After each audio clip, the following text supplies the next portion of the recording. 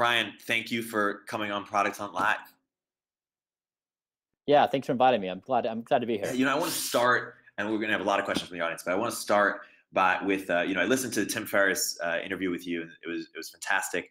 I'm curious, and you guys covered so much there, but after doing that, and it was a bit ago, what's something that you felt you wanted to talk about that wasn't discussed, or that you felt you wanted people to know about you, or what you're up to, or just what are your thoughts post that? Yeah, so I guess one thing we didn't Tim and I talk a lot. We have these hikes. We go out and walk around for a couple hours, and we talk about things that we care about the most.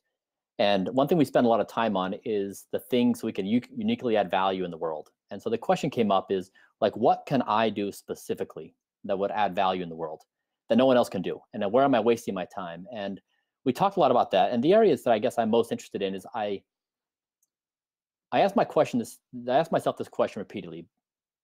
What could I do that would help humanity thrive, like the single greatest contribution? And I think there's a couple of things under that umbrella. One is that I think our existing ideological structures are of great importance, like how we understand ourselves, our aspirations, and our identity. And if you look at the things going on in the world, they're driven largely by how people understand themselves. And so I think there's this great opportunity right now in the world for us to reorient our aspirations and identity. What do we aspire to become as a species? And then also, I guess something that's happened since the Tim Ferriss interview is I'm now pretty close to starting a company, which I've been exploring for the past year and a half. I'm not talking about it yet, but it's something I'm really excited about.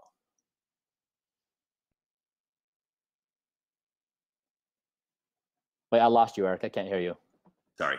Is there anything you can tell us? Maybe not what it is, but maybe what inspired it, or kind of a broader idea behind it, or anything you can shed light on to what type, where deep inside it's coming from? Yeah, I guess I would say that it's the answer of the question I repeatedly asked myself: what could I do to help humanity thrive? Like, what is the most audacious thing I could build that would add the greatest value to humanity? And this is the answer that I repeatedly came to. And so I've never been this excited about what I'm about. Oh my God, I'm so curious. When can we expect to learn more? Probably a year. It'll probably take me a year to build out the foundation and to be ready to be public with it. But like I said, I'm incredibly excited about it. Yeah. And where did you think, or what needed to become true for you to realize now is the time to focus on it, as opposed to the other things you were? So it took me a long time. I mean, as you heard in the Tim Ferriss interview, this all goes back to when I was 21, after I returned home from Ecuador, living among extreme poverty for 2 years. And I came home with this burning desire that I wanted to spend my life trying to improve the lives of others. And I didn't quite know what the answer was at the time. I looked at the things that were available to me on a college campus, but nothing really resonated. And so I determined I would become an entrepreneur, retire by the age of 30 with abundance of capital and with freedom of time, and then figure it out. And it took me about 15 years to really figure out the things I wanted to focus on. And I wanted to be very careful, because anything you build is going to take 7 to 10 years to do a minimally good job at building it. And so I wanted to be very careful in the selection of what I pursued, because I wanted to devote that amount of time to make sure that it was successful. Yeah. And it's very interesting that we're talking about this kind of concept of, what's the best thing to help humanity thrive, right after, Mark Zuckerberg gave, the 99% of his net worth. And it seems that it's kind of a philosophical conversation right now we're having, what's the best way for people who've made a lot of money? And it doesn't have to be, $45 billion, even, $500 million, whatever amount of money, to put it to good work. And what are your kind of thoughts on the broad, I know you've identified one specific thing, kind of the broader conversation. Do you think we're having it? Do you like how we're having it? What are your thoughts there? Yes, I think that Zuckerberg's move, I think, was really interesting on a lot of fronts. I'm colored by the frame. There's this great video that Carl Sagan did titled The Pale Blue Dot. And if you haven't seen it, I would encourage you to watch it. And it looks at planet Earth a couple 100 million miles away. And it contemplates what will become of us in the larger context of the universe. And to me, it establishes such a great frame of understanding who we are and what we can aspire to be.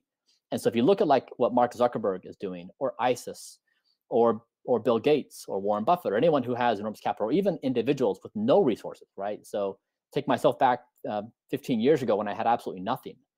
And the thing that compels what we do in life is our ideological beliefs, right? That our beliefs and our values and the things we aspire to, how we understand ourselves.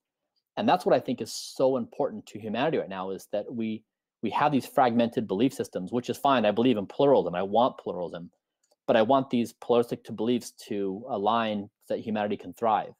And so Zuckerberg has a clear frame of mind on how he understands himself in the world and how he's going to expend his resources. But just as importantly, an entrepreneur at the age of 21 today also maintains certain beliefs and values that compel them to behave certain ways. And so I think it's important across the spectrum that we examine that carefully and reflect deeply upon what it is that's motivating us.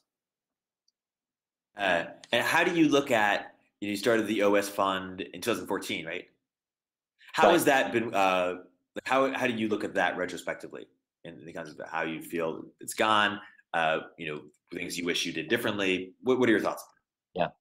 Well, so when I sold Braintree, I wanted to figure out who the people were who were working on the most audacious endeavors in the world, both solving problems and pursuing opportunities. And so I called a couple of my friends and I said, who do you know? And then I played that game out to roughly 250 to 300 people in a matter of months. And I covered so much territory in connecting with some of the most amazing people on planet Earth. And I wanted to understand what they were working on, why they're working on it. And I built this mental map of the endeavors I thought were critical. And I started zeroing in on a few of them.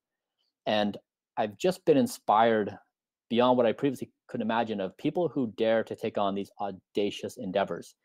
And I'm more persuaded than ever of the power that scientific breakthrough has within society. And that if we are going to succeed as a species, then scientific breakthrough is going to be an important element of that. And yet there just aren't the right mechanisms in place in society today, with government funding and the lack of VC funding within science to fund these kinds of breakthroughs that we need. Yeah. And what are your kind of, like, as you think about 2016 for the OS fund, how do you think about, goals for that? Well, I think we are getting a lot better in our investments. And so the problem I had was I don't have a background in science. And so approaching companies that are very technical, like in synthetic biology and genomics, I had to acquire the expertise both personally, but also through a team to make intelligent decisions about these companies. And so we actually went through this process internally, trying to figure out how we make good decisions as a team. And then we built a playbook that we open sourced to the world and said, here's been our journey. Here's how we're considering making good decisions when you're dealing with very complicated scientific endeavors.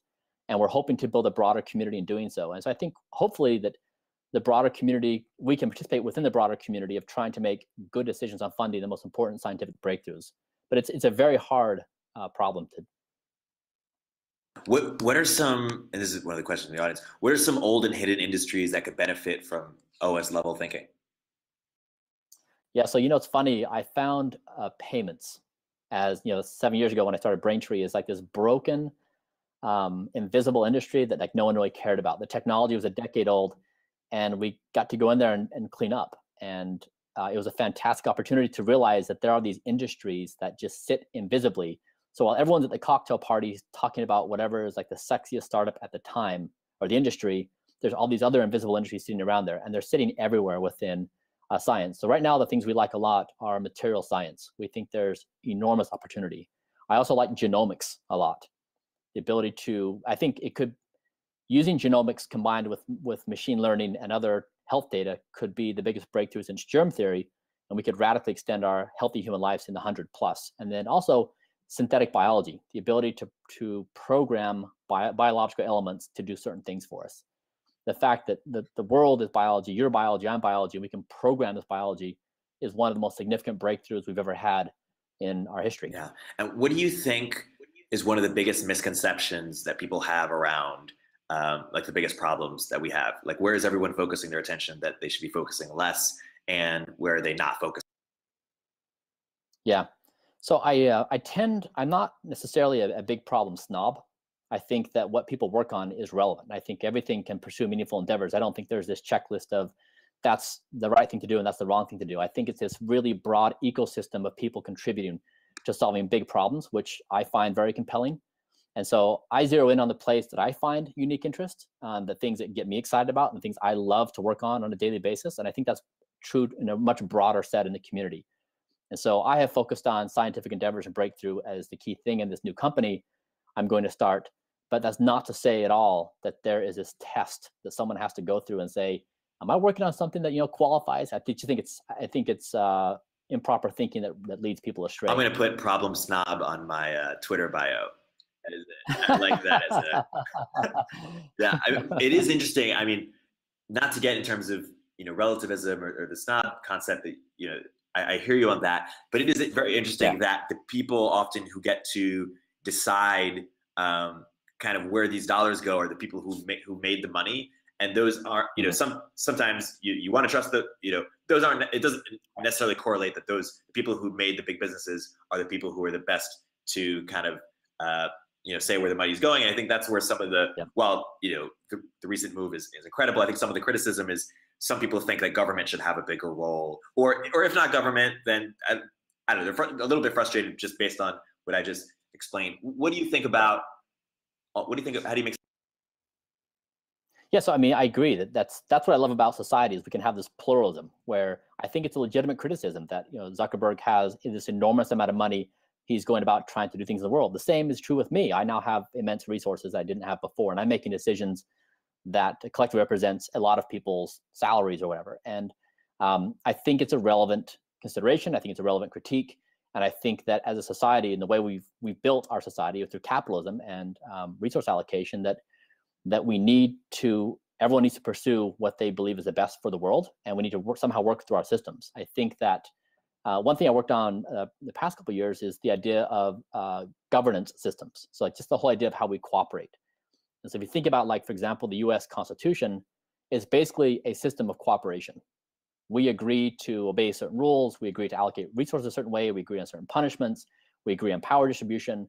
But it's basically just a rule set for cooperation. And how we cooperate in the future with the new rule sets being applied with technology and our interactions, I think is just equally as relevant. And so I think all these factors come into play on this big, complicated system of how we here on planet Earth cooperate to actually create a good future. Is when you say you're not a problem snob in terms of what problems are both focused, are you also kind of you're okay with structure of how they'll get focused, whether it's nonprofit, whether it's for profit, whether it's government, whether it's because there was some critique on that decision as well to make it an LLC. Right. Yeah, so I wrote this. I had this panel I was on earlier this year at Collision, and the topic was how to do good with tech. And it was such a fascinating question to me because the question was like, what is good, right? Even if I say, okay, Eric, we're going to extend healthy human life to 100 plus, and I would say, I like to live. You may like to live. Extending our lives may be a good thing, but even something as basic as that, we disagree on. And people say, well, really 70, 80 years old is just enough for me, and like I want to move on. And other people say, yeah, that'd be great. So like we can't agree on even like the most basic things. And so I wrote this article that basically said, instead of focusing on doing good, build good tech. And so the answer is to build good technology and follow it wherever it leads. And that is the best thing we can do throughout the world. And so we focus, I guess in my investments, I focus on companies that are building really good technology. Now, sometimes there's very complicated questions that arise. For example, if the investments in genomics happen to show we can extend healthy human life to 120 years of age, that's going to be incredibly complex for humanity to deal with, right? Good and right, positive and negative effects. And the same is true with synthetic biology. There's pros and cons on that. But I'm a firm believer that the way to slice that up is to build good technology. And we as society can then cooperate around that on how to figure out the optimal uses for it. Yeah, that was great. Ryan has a great question. Why did you sell Braintree to PayPal? I mean, it's always a very complicated answer, right? I mean, like it's a situation because I started the company as a sole founder. I bootstrapped it for nearly 5 years. I poured my heart and soul into that company. Like I loved it. It's very, very hard to articulate how much you pour into your company. And I think the team members felt the same way. It was the right time, the right opportunity, and it just made sense. I had always wanted to, I set my sights at the age of 21 on trying to spend my life trying to improve the lives of others. And this was a great opportunity to move on to the next stage. I always wanted to do what was best in the best interest of team members and the company. And I felt like all those things made sense at that time. And tell me more about the decision when you were 21 that you made. How did So I lived among extreme poverty in Ecuador, and I just saw how these people didn't really have a shot at life. And it was such a shock to my comforting, my middle class family from the United States of America. And so I came home and I looked around at people who would go to jobs like 9 to 5, and they'd make good money. They'd take 2 weeks of family vacation, and I saw their schedules, and I thought, like, this doesn't make sense to me. And then I started thinking, like, it didn't make sense to me to trade my time for money. I didn't want to go get a job and pay $8 for every 60 minutes I spent at someone else's employment. I also had desires. I wanted to build something myself. I wanted my imagination, creativity to be able to run the show and not play by someone else's rules. And I started piecing all these things together. And I did care immensely about trying to help other people. And so I did. I just said, like, I'm not going to work. I'm not going to get a job. I'm not going to work until I'm 65. I'm not going to live that normal life. I'm going to chart my own path. I'm going to retire by 30, and I'm going to spend my life trying to do things that I believe are meaningful to the world. And for people who have similar goals, want to retire at 30, let's say they're 22 right now, how would you recommend they think about, building it? Yeah. So, I mean, my course was my path was pretty tough. I mean, so I started, my first company was a success. My second was a failure. My third was a failure. And then Braintree was a success. And so it was 15 grueling, soul crushing years of work. Of course, it was, at the end, I look back and I just remember all the great things, but I mean, it was incredibly hard. And so there were moments, of course, I was laying in my bed at night where I just couldn't move. I was paralyzed by the stress. I had a young family and like all the things that come up in doing this. So, I mean, it's unbelievably hard. I stuck with it, and in the end, it worked out for me. But it certainly was 100 times harder than I think I ever would have imagined. Well, and so obviously, hard work is a prerequisite. But do you advise them? If they say, "Hey, what about does industry? How do I think about what's the idea? Right. Where do I know I want to start something? I know I'm ready." Right. So, I mean, I guess my go-to thought on this, and I guess I'll have some thoughts about advice later, but my go-to thought on this, when someone approaches me and says, "Hey, I would like to become an entrepreneur. I would like to try to achieve financial independence or achieve this goal and solve this particular problem," is I ask them, is it an itch or is it burning? Like, where is it at? Because that basically is going to tell me how badly you want this and how long you're going to stick with it when things get hard. Like, how much fuel do you have in your tank? Because you're inevitably going to hit some really tough patches, and you're going to be called to the mat so many times. And so the question really is, how much do you want it, and how resourceful will you be to overcome the challenges that will inevitably come your way? What if that idea is burning, but it's in a market that it's not a big idea? They're burning to be a painter or some equivalent. I mean, painter could be, but some equivalent of a startup world. Yeah, I mean, so I think it depends on what someone's objective was. My particular need, I wanted to create enormous wealth to retire by 30. And so the things I pursued had to have a big enough opportunity to create that kind of outcome. But at the same time, someone else's ambition may be in the act of creation if you're an artist. And so it may not be tied to monetary gains. And so I think it just has to do with optimization of what you really want. And everyone wants different things in life, and I think those things can be catered to. Braintree is known for being so developer friendly. We have a couple developers on our team who are big fans of it. How did you focus on? So I made 3 goals for the company. One is that we would be the preferred payments provider by engineers around the world. 2, that our employees would say it was the best company they'd ever worked for. And 3, that our customers would write us love letters. And it worked. Like, we accomplished all 3, where I do hear again and again people say that we receive love letters on a daily basis. People would say, like, I cannot believe how sharp you guys are, how well you take care of people, how proactive you are. Every interaction I have is just so good, from the documentation to the customer support, everything you do. And so the goal was to build an exceptional company with a soul. And I think we did that. We built something really special. Yeah, I mean, it's amazing. We talk a lot internally about delighting users, and similarly in terms of, like, when we get letters of validation, it's really amazing. On the culture, tell me more about the culture standpoint in terms of, like, making it the best place people ever worked for. What are Yeah. So I didn't do anything top down. I didn't say like, this is how we're going to do it. It was really just bottom up. And it was in the habits and the practices we maintained. So for example, I maintained a culture of radical transparency. Every Friday we had a town hall meeting. And it was basically like group therapy. Like, all right, everyone, what's on your mind? What are you concerned about? And like, I knew what was on people's minds. I knew what was being rumored around. And we just had at it. And people just said exactly what's happening. Like, why did you hire this person from the outside instead of promoting, so-and-so? Or why do they get these brand new screens and we don't get these new screens? Like all the things that happen within companies. And so we just established these practices internally where people they knew the expectation was that they had to be exceptional at their job. They had to make customers write them love letters of appreciation. Like we had these basic principles in place, and then it just naturally grew. And we fostered it. I put so much effort into building that culture. It took stay on top of it, but eventually it kind of found its own momentum and grew on its own. Yeah. I'm curious. This is a great question from someone here. What are your thoughts on education broadly? Do you have kids? I do. I have 3 kids. Yeah. How old is your oldest one? 12. Do you think they're going to go to college similar to colleges that we went to? So it's funny. My kids do well in school, but I don't place a lot of emphasis on it. I place emphasis on their ability to learn and do. So when my son was 7, my second boy was 5, I helped them start their first company, and we've now started 4 companies together. And my eldest son, he built an app. It's in the App Store. You're making us look bad, Bryan. we did a Kickstarter project, raised $1,000, but we built all these companies together, and we have all these activities we pursue. But I really impress upon them ways to think and the way to acquire knowledge. The school simply on the rote memory and recitation, like that's so cool. If they get good grades, I'm happy for them. But really, I want them to demonstrate that they know how to learn and do in life and be resourceful.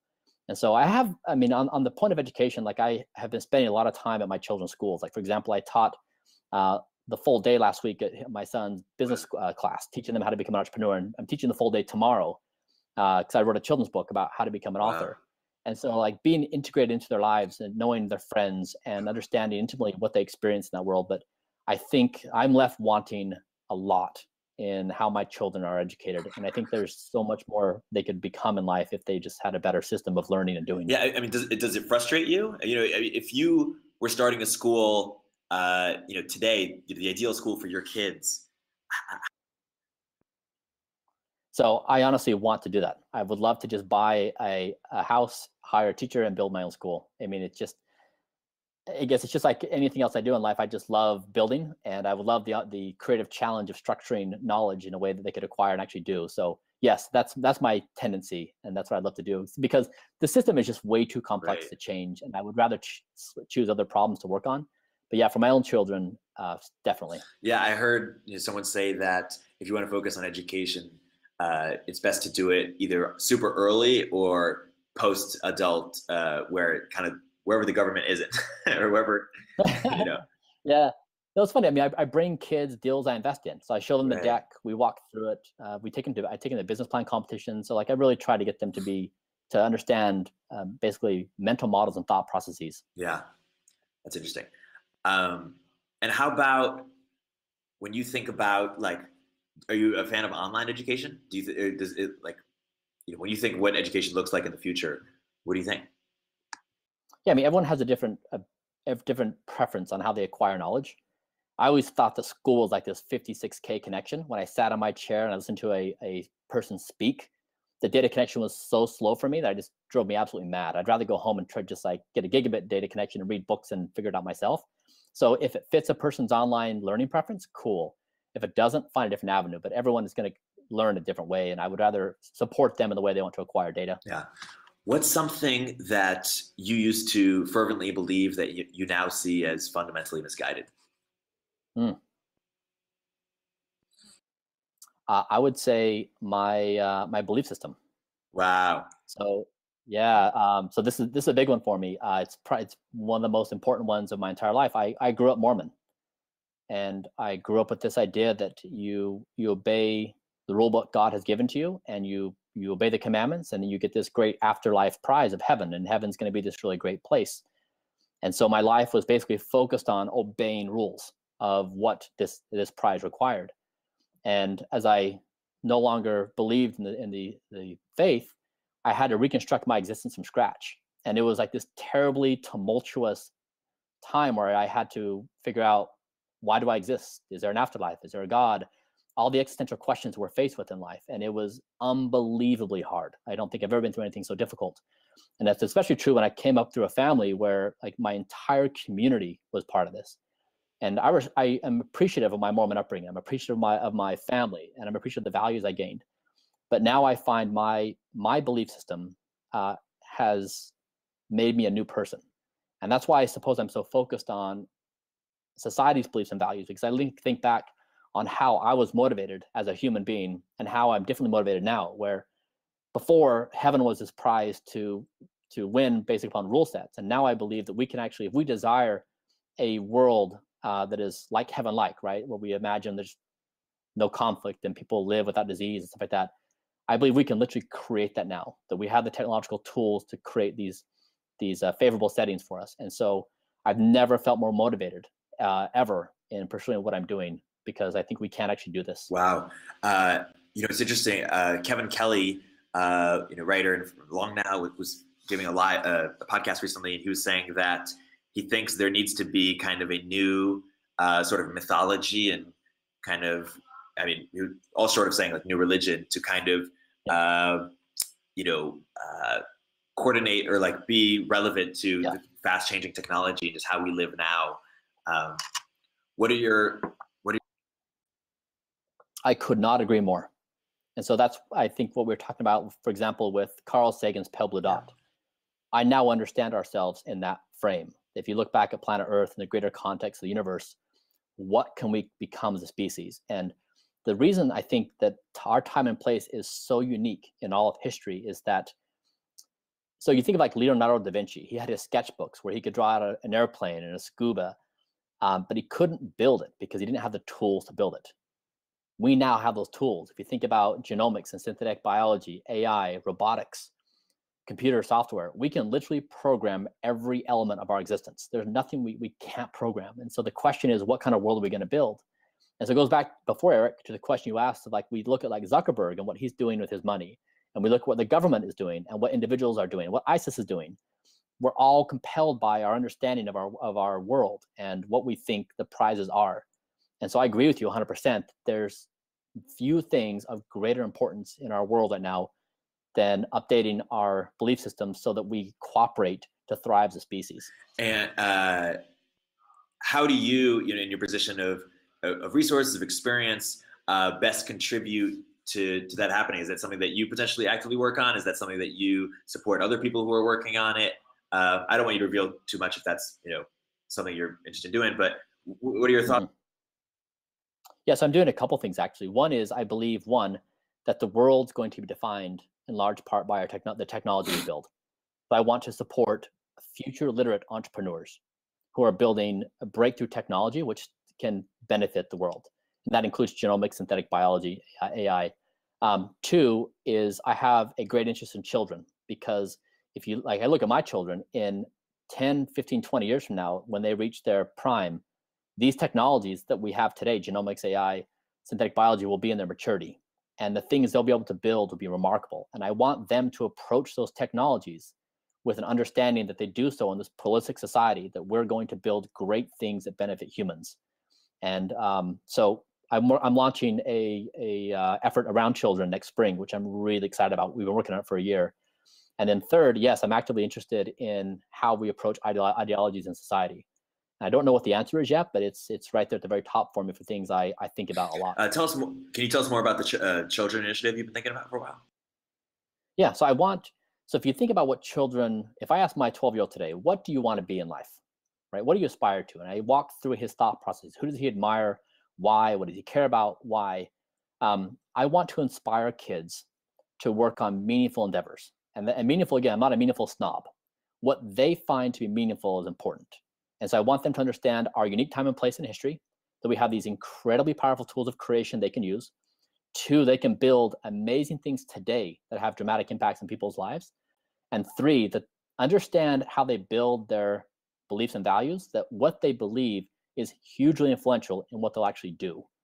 And so it's like part of the self-awareness, but I want to build a community around this where kids feel inspired, enabled, and capable of doing really hard things in society. You wrote a children's book. Yeah, I did. Yeah. How did that come about? And Yeah, so I always told my kids stories at night. I would lay down with them in the bed and they'd say, Dad, tell us a story. I'd just make stuff up.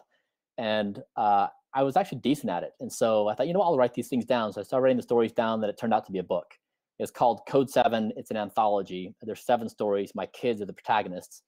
But they're stories about it's cracking the code for an epic life. So it teaches kids morals about life. And then I'm writing a second book right now that will be hopefully out next year. That's more on the end of science. But yeah, these books will be in line with this community work I'm trying to do to inspire kids to work on meaningful things, be good human beings. But yeah, I'd love to write, and it's been a fantastic project. The End of Science. Tell us more about that. I'm sorry? Tell us more about The End of Science. What do you mean, The End of Science? You said a book coming out next year that's called...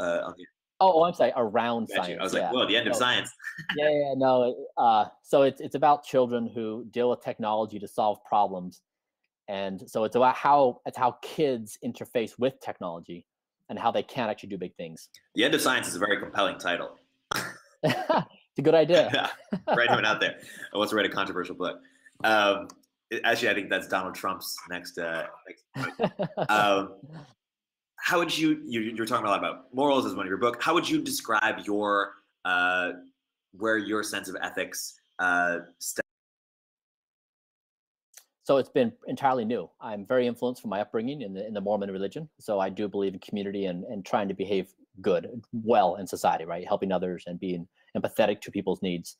I now have an entirely new set of beliefs as well, where my behaviors are driven by this belief that we have this shot to build out this amazing world, and we have the technologies to do so. We just need to have the right understanding and work together towards those ends.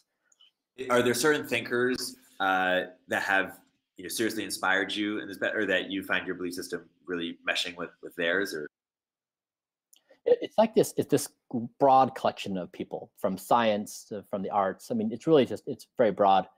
I wouldn't identify any one specific source. It's just what I've compiled over the past 15 years. Who are some of your favorite thinkers that if someone read, they would get a better sense of some of the things you think deeply about? Yeah, I mean, I guess in terms of like being a father, there's a book called from Mark Shriver called A Good Man.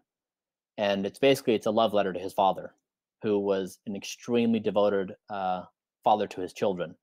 And he's a model that I'd like to follow. I would love to be an exceptional enough father that my children would feel compelled to write me a love letter.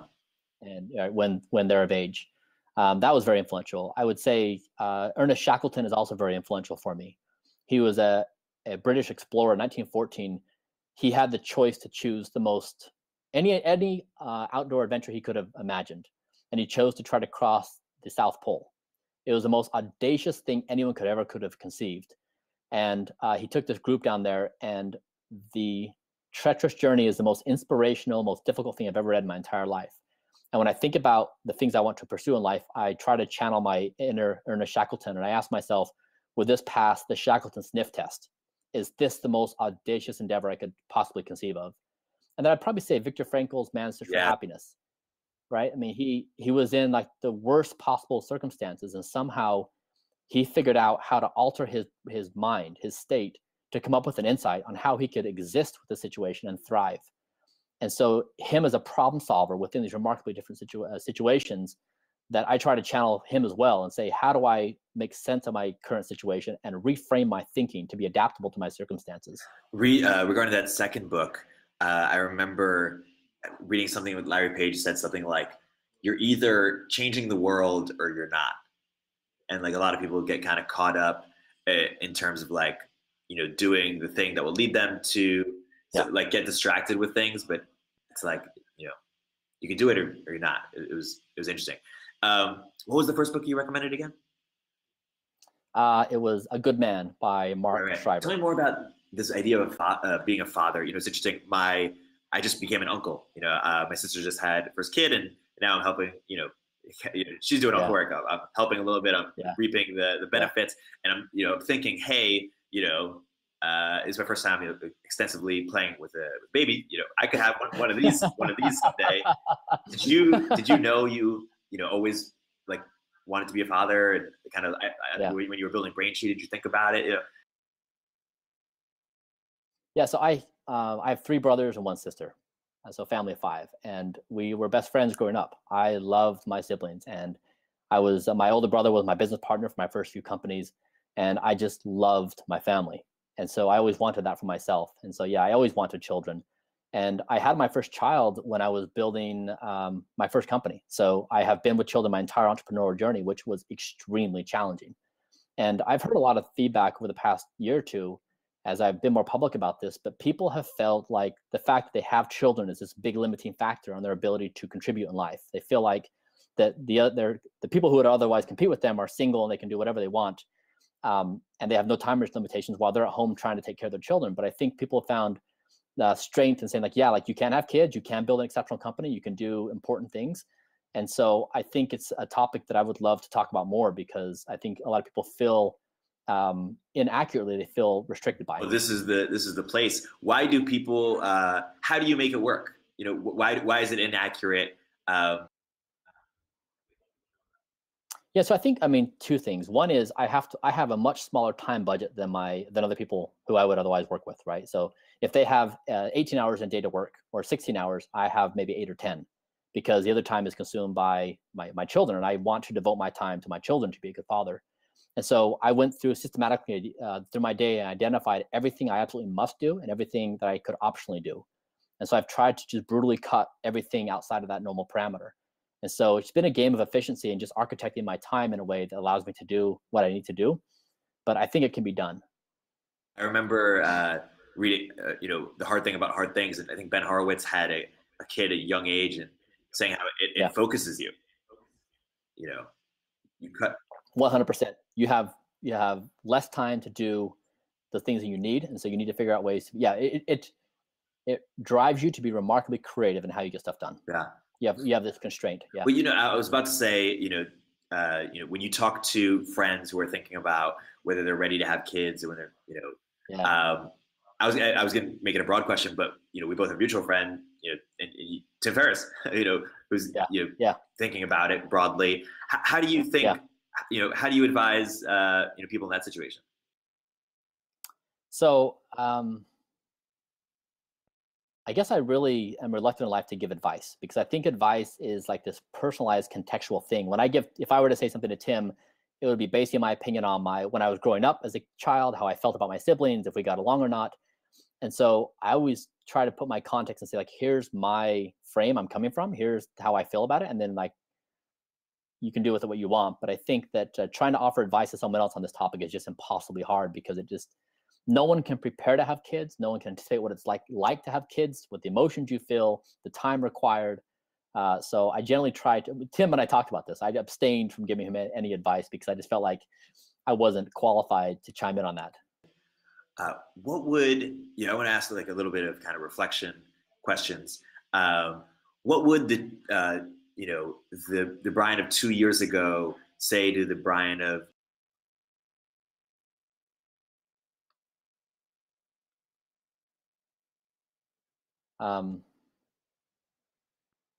you think you have a grasp on this, but you have no idea what's coming. Wow. Yeah. That's good. Yeah, there's tension between staying humble and confident at the same time. Yeah, I guess like when you go back and read your journal from a year ago or 10 years ago or 15 years ago, sometimes it's like this embarrassing experience where you think, oh, like how could I have ever thought that way or written that?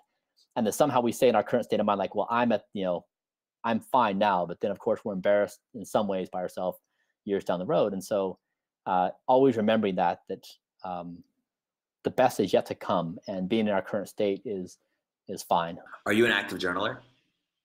I am, yeah. Is it a compulsion, or is it a daily habit, or? Yeah, daily habit. I like to chronicle. I like to document my ideas. I like to explore. When I press a keyboard on a computer, different thoughts come out than when I open my mouth and speak words. And so it's just a way for me to actually figure out how I why I think what I think and explore various I'm a thoughts. big believer in 10 minutes a day in the morning. I know a lot of people do that. When you think of, do you have kind of heroes or role models in your life, or how do you think about that concept? So the bulk of my reading in life has been in biographies.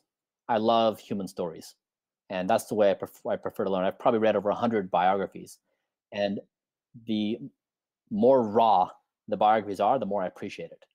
And so I love reading about someone who, if we create in society, if we put this person on a pedestal, and we think they're just this amazing human being, I want to know, of course, all the secrets and things that they find unflattering. And I've drawn a lot of strength from these stories and from these humans who go through really difficult things. So that's primarily where I find my heroes and my models of how I want to behave and what I want to pursue. Give us your top 3 to 5 favorite biographies.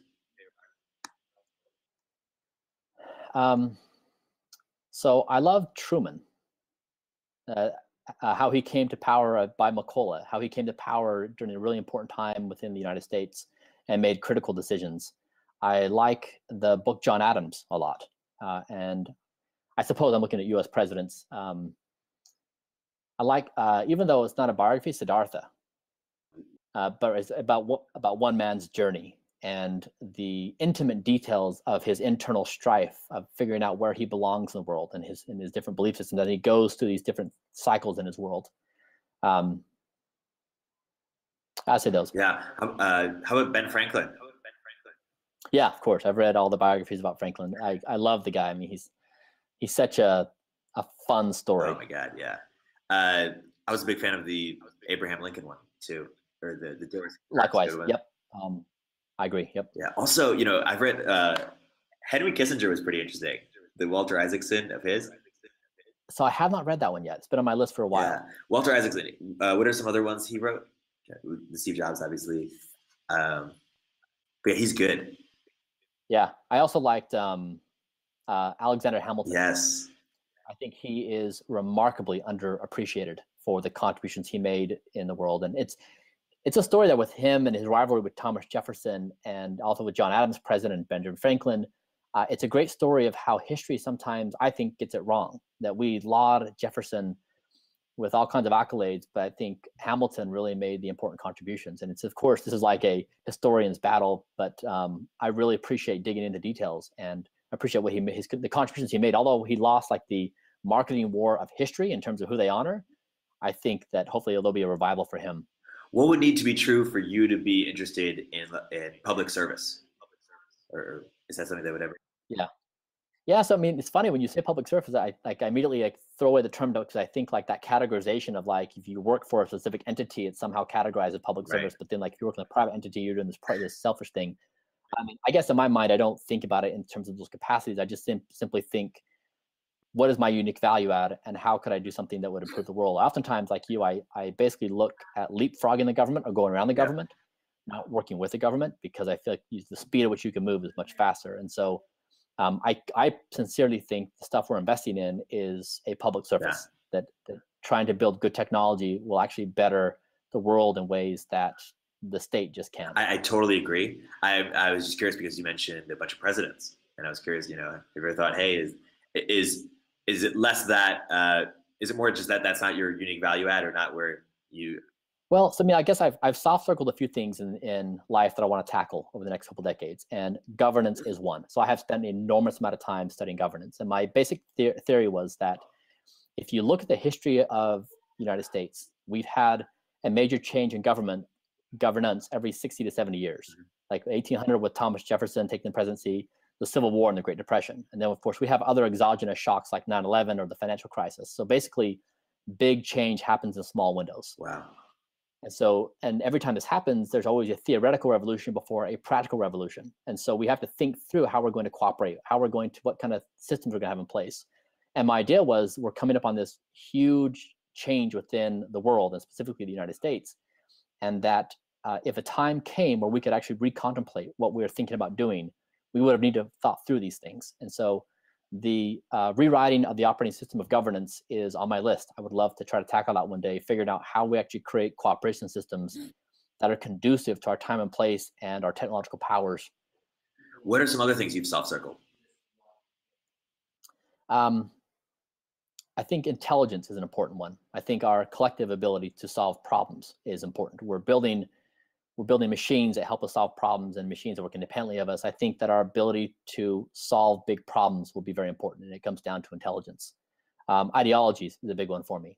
How we understand ourselves and the things we aspire to. But to me, if you look at the stack of society, and if you consider like what builds upon what, to me, those things are the base layer of our understanding of what we want to do and why. And if you can successfully work on those levels, everything else above it will change. Is intellect and ideology, is that tackled by things like education and religion? Are there other things? Yeah, they're all intertwined. Yeah. For sure. Yeah. There's one question here about, which is pretty interesting, about kind of this concept of everyone can make a difference right away and create something meaningful for society. But this person asks, is that really true when more than half of the world's wealth is controlled, when as the wealth is so concentrated? Yeah. So is this the question of like, does everyone really have a shot? I mean, the answer is no, right? I mean, it's like incredibly hard to raise yourself from the slums. And so anyone who does that is going to be rare in their ability. Right. But I would say that, not to take it too far on the other side, that people would discount their ability to do something. Like, I came from nothing. I came from a middle-class family. I didn't have a wealthy uncle or a friend or whatever. I mean, I'm self-made. And so I do think that, and I don't have any special skills, right? I just worked really hard and I was determined on what I was doing. And so I do think that people discount what they can do themselves. And so I wouldn't necessarily support that opinion, and in the negative. I would more try to find the inverse of how people can make a difference. And also, I mean, I think it's a fair assessment that people in the world just don't have a fair shot across the board. Are you sympathetic? How do you give people more of a fair shot? Is it education? Is it redistribution? What do you think? Yeah, I mean, it's I haven't given this a lot of thought. I just speaking out loud, I suppose I'd say that the core skill sets of teaching somebody how to problem solve and how to be resourceful, and then to work around the systems. But to me, those are two elements that I thought were relevant for myself. Is I was smart enough to solve a problem, I was resourceful enough to find my way around, and I had the tenacity to continue going when things just continually fell apart. Yeah. What if you could go back in time to your 25-year-old self, but note that your 25-year-old self lives in 2015 in this world? Mm-hmm.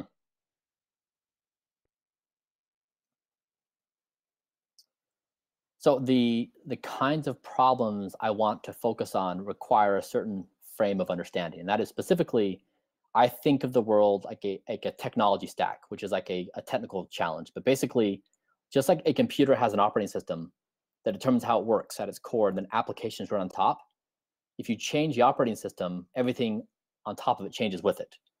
And so with what I aspire to do in life, I need to focus on the things at the core layer, like ideologies and cooperation systems within governments, because everything else sits on top of it.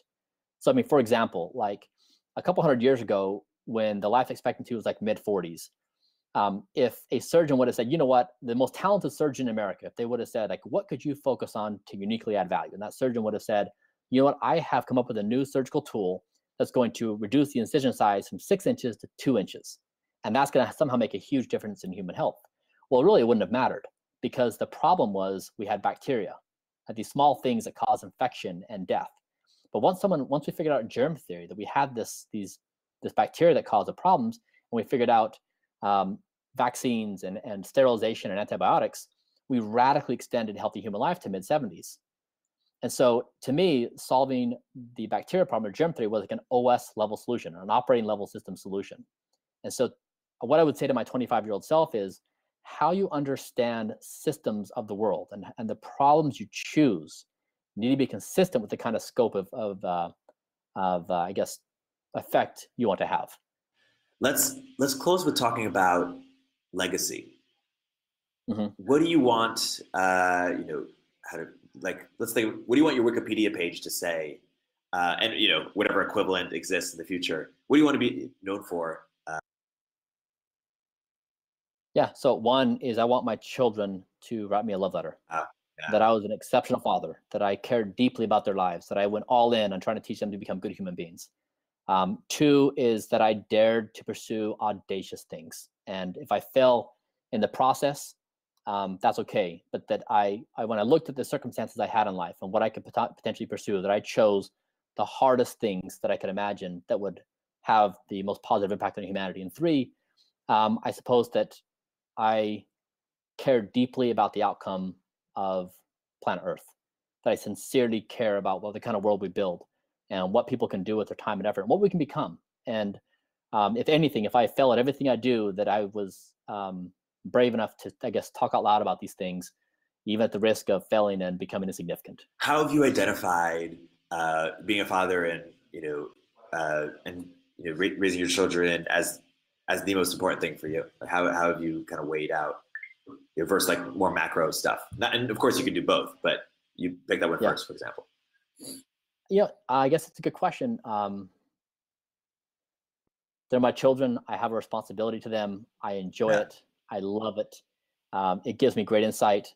They keep me on my toes. I love doing it. It's a passion. It's not like I felt this obligation that I have to become a good father. I just really want to be, and it makes me a better human in the process. I think it helps me become more empathetic to, right? I mean, like what they experience in life and their friends. Like when I'm at their school and I'm teaching them, I'm hearing what their thoughts are and how they feel about certain topics and what they're aspiring to. It's really insightful. And so I'm not sure. I guess I'm just wired that way, that I've always wanted that to be that. Yeah. But the second part of the question was, what do you want people to say at your funeral? But you kind of answered it a little bit with your kids, Is there more you would say in that context of what you want to be known for? Yeah, I mean, I think so. The past 15 years have been, unbelievably hard in ways that I hope they can write about in the future. I haven't really been very public about it, but personal trials that would honestly just leave me on the bed at night, just like wishing I could just disappear.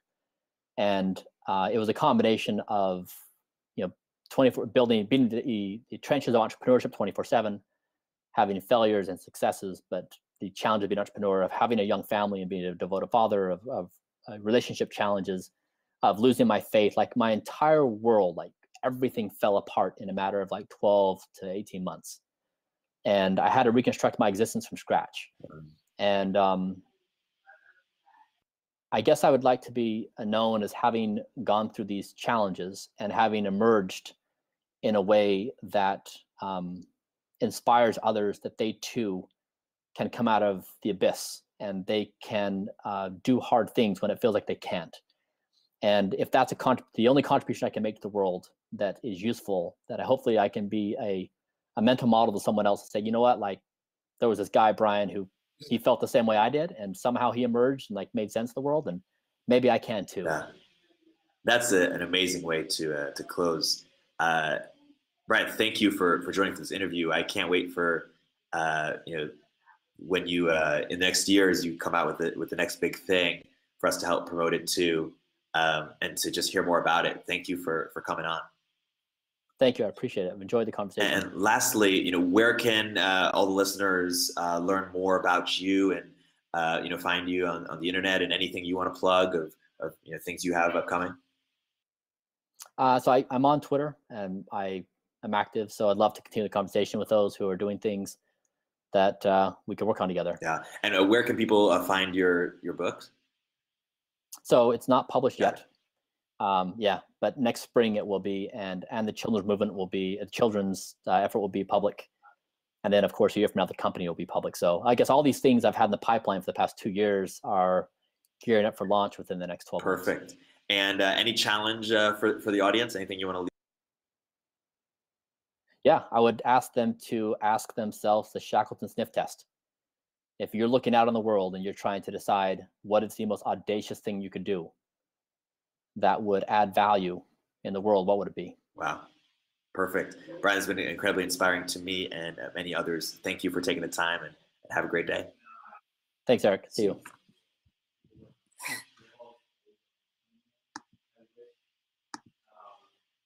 Okay. This has been Product Hunt Live. That was one of my favorite lives ever. That was amazing. What an inspiring dude. I didn't even you know, you don't hear about him as much as you do some of these other bigger names, but he's doing just as cool things. Thank you guys all for joining, for your fantastic questions, and recommend. Let us know, at Product Hunt Live, who else you want to hear from. What questions you want us to ask, and again, man, I'm gonna listen to this recording. It's like really thoroughly inspiring. Have a great day, everybody, and I will see you on the next episode of Product Hunt Live. Take it easy.